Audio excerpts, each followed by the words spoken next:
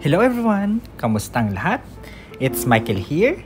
And for today's video, ang pag-uusapan naman natin is all about orchids. Vanda orchids. And it's been a while since my last video about orchids and I really missed doing videos about it. Kaya naman, gagawa ako today. And my topic for today is kung paano tatanggalin yung mga scale insects pag nagkaroon ang mga Vanda orchids nyo. So, ano nga ba ang scale insects?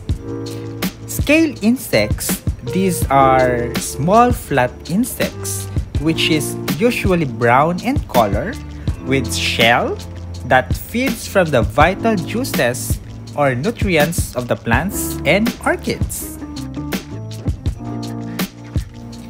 At ito yung dahilan kung bakit nagiging matamlay yung orchids natin, lalong-lalo na yung mga dahon tulad na lamang sa isang kung strap leaf vanda na sobrang dami na palang scales.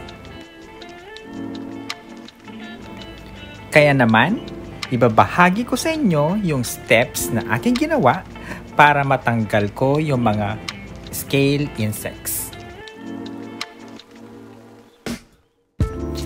Una kong ginawa is sa isang batya ng tubig, binabad ko muna sa water yung Vanda orchids ng 30 minutes, yung lubog na lubog para mas madaling matanggal yung mga insects.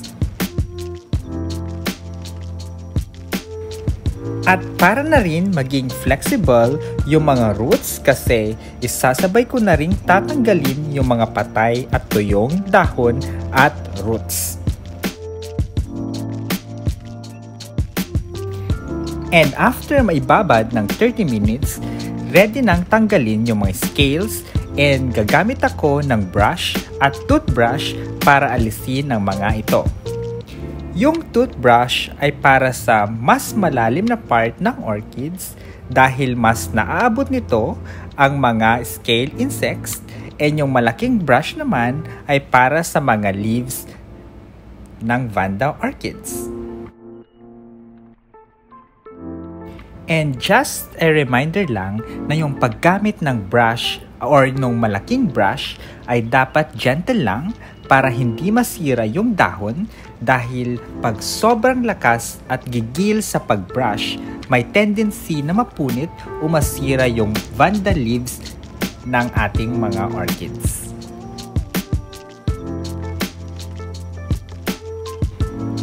And another tip is sa pag-aalis ng scales, dapat maging matiyaga. Dahil isa-isahin mo talaga yung mga dahon para ma-make sure na malinis at walang maiwan ng scales. Also, aside sa pag-aalis ng scales, nasasabay na din nating tanggalin yung mga algae at fertilizer residue sa dahon ng mga orchids. Which is good naman kasi mas nakakahinga yung dahon at mas nakaka-absorb ng fertilizer and nutrients dahil wala nang nakaharang sa dahon nito.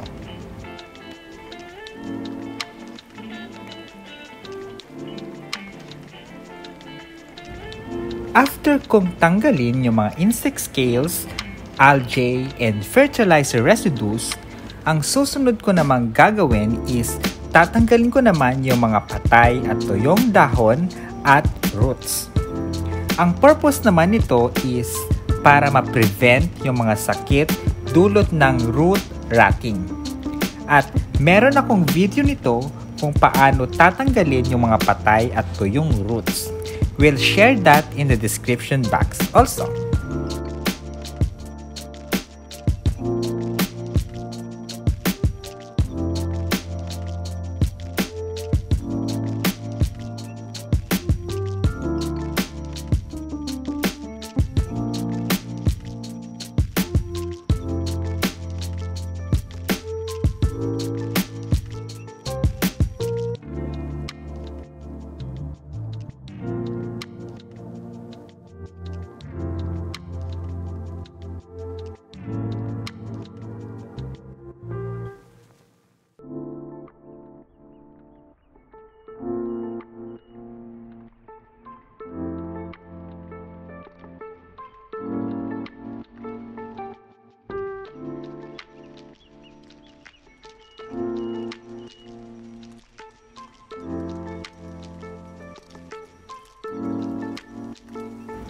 So ayan, ready na yung Vanda orchid ko sa susunod na step. At ito ang pag-spray ng insecticides at ang gamit ko ay ang 7.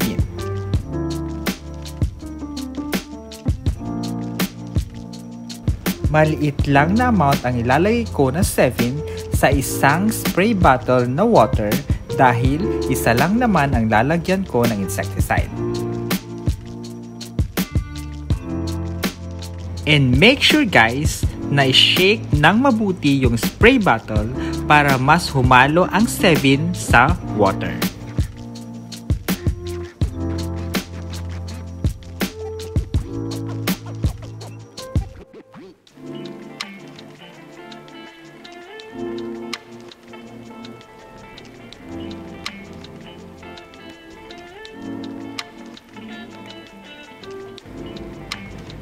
At sa pag-spray naman, ang gagawin nyo is spray sa buong leaves, body, and sa pinakasulok-sulok na parte ng Vanda orchids para walang ma-miss. And as to the frequency naman ng pag-spray, gawin mo ito ng 4 consecutive days or sunod-sunod na 4 na araw. At ang pinaka-importante sa lahat, i-isolate mo muna yung Vanda orchids para hindi makahawa sa iba. So there you have it guys. Maraming salamat sa panunood at makakaasa kayo na pagbubutihin ko pang gumawa ng mga relevant videos for orchids. Kaya don't forget to subscribe, keep safe and healthy, and we'll see you in the next one. Bye-bye!